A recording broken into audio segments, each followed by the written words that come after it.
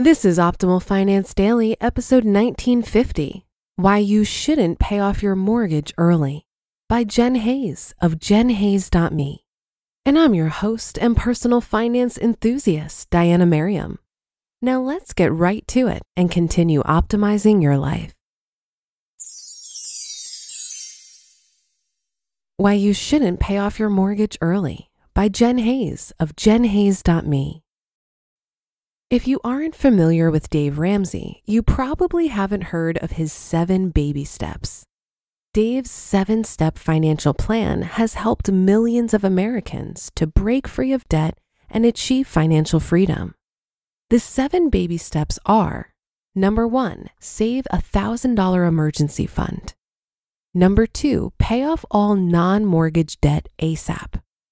Number 3, save 3 to 6 months of expenses. Number 4, invest 15% of income for retirement.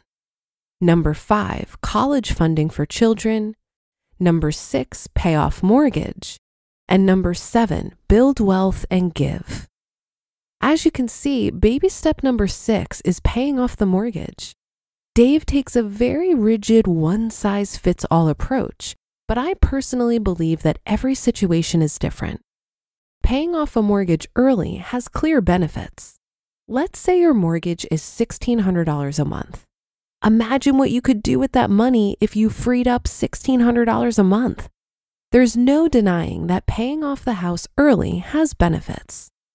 But is paying off a mortgage super early always the best option? There are a few situations where I think it doesn't make sense to pay off your mortgage as soon as possible. You're way behind on saving for retirement, you're tired of being so frugal, or you're renting out a room. Side note, to be clear, I do not recommend paying off a mortgage over 30 plus years. I generally advise people to take out a 15-year mortgage. For the purposes of this post, paying it off early refers to paying off a mortgage in much less than 15 years, for example, over 5 years. We're all different, and we all have unique values, situations, and preferences. Let's look at a specific example. Susie is 30 years old. She has always made smart financial choices and has never had any debt aside from her mortgage. She's been contributing 15% of her income to her 401k, which has a generous employer match, since she was 22. Susie recently purchased a small $120,000 home. Susie plans to pay off her mortgage over 5 years. In order to do this, she has to be somewhat frugal, but she still has money left over for traveling and other fun activities. Does it make sense for Susie to pay off her mortgage as fast as she possibly can? Yes. She's doing great on retirement savings. Her mortgage payment is low, and she has plenty of cash available to make extra payments towards her mortgage and enjoy her life for the next 5 years. Let's look at someone in a very different situation. Abby is also 30 years old. Abby spends her 20s aggressively paying off $200,000 of student loan debt from law school. Abby postponed investing and currently has $0 saved for retirement. Her employer does not offer a 401k match.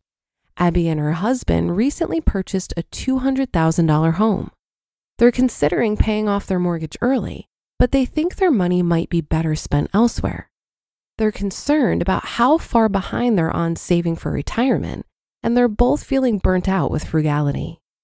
They worked multiple jobs and lived extremely frugally while paying off massive student loan debt. So they're looking forward to traveling, relaxing, and enjoying life more. Does it make sense for Abby and her husband to pay off their mortgage as fast as possible? Maybe, maybe not.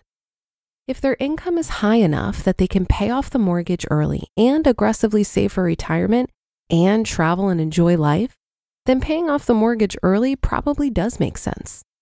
On the other hand, let's say that they decide to pay their mortgage off over 7 years and their income is too low to do that and have money left over for other things. In that case, they'll spend the next 7 years working their asses off when they've already spent several years making sacrifices to get out of debt.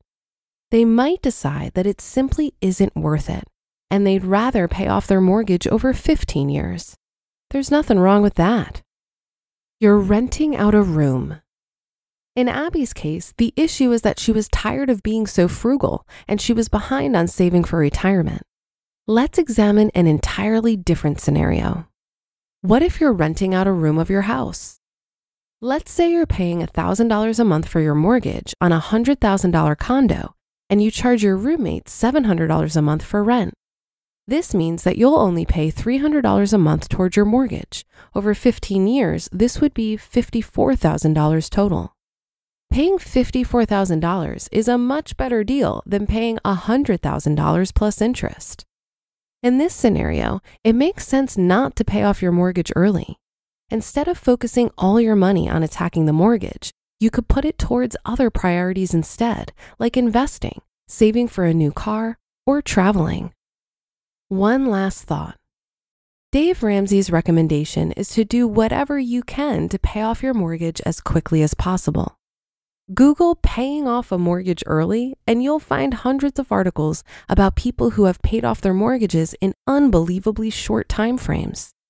But is it worth it to pay off your $200,000 mortgage in 5 years if you're behind on retirement saving and you're tired of being frugal? Maybe not. It might also not make sense to pay off your mortgage early if you're renting out a room.